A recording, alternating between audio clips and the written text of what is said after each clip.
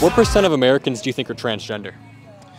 I would say before it was cool to be transgender, or before it was probably like, I would say 1.5, and now it's probably like 20%. 20%? Well, it's still 0.5%. Oh, okay. I was pretty close on 1.5. Pretty, yeah, sort of. Let me ask you this. If an adult goes to the doctor with gender dysphoria and they try to decide on a treatment, do you think the government should be able to step in and stop that?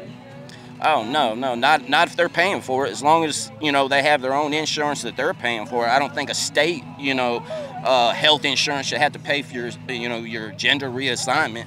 So you're okay with people getting gender-affirming care, though? Oh, yeah, as long as I'm not paying for it. There's this whole new wave of eradicate transgenderism, which I think is too far in the opposite direction. Yeah.